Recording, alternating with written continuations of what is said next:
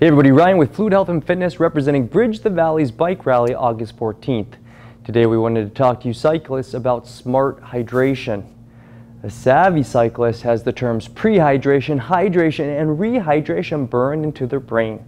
To maintain a good cycling session, a rider should start the workout well hydrated, stay adequately hydrated during exercise, and finally rehydrate after exercise. To anticipate your water needs before exercise, plan ahead and drink about 2 cups of water or other fluids 2 hours before you plan to exercise. This allows time for your body to take up and retain the water that it needs and to lose any extra water by forming urine that you can void before you exercise. Then, about 5 to 15 minutes before you start exercising, drink about 2 cups of water or a sport beverage. When you do this, your stomach works like a little built-in time-released water bottle that gradually releases fluid into the small intestine, where it can be absorbed into the blood and then finally delivered throughout the body where it's needed.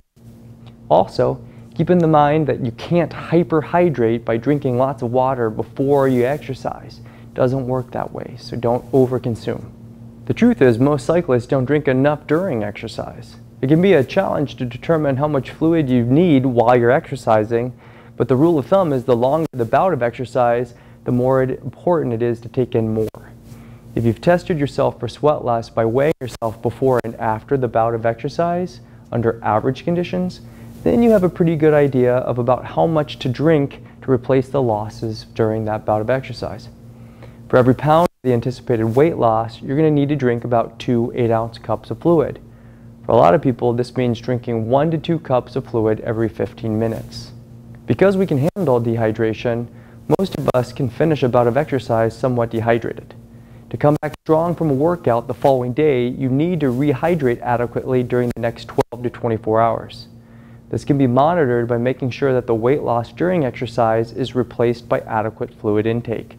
Again, for every pound of weight loss, you need to drink about 8 ounces of water or other fluids.